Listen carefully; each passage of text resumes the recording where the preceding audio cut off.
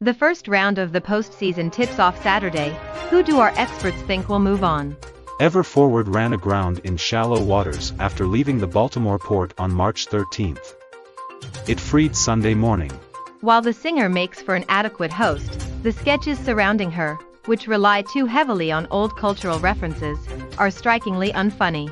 Fighting has intensified in eastern and southern Ukraine after the sinking of Russian flagship Moskva in the Black Sea. Follow here for live news updates. As many as 50 rounds were fired inside an Airbnb rental, the authorities said.